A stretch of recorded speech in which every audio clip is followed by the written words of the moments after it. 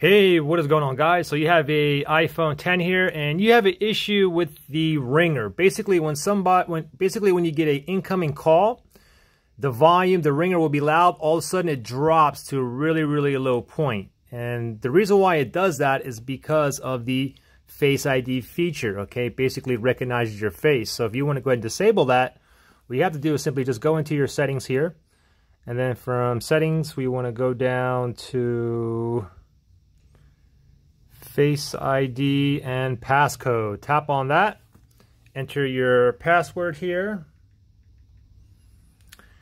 and then from here we want to go ahead and scroll down. Now if we look under here, it says attention aware features, and now what exactly is that? Well, it says here true depth camera will check for attention before dimming the display or lowering the volume of alerts. So only thing you got to do is simply untoggle this.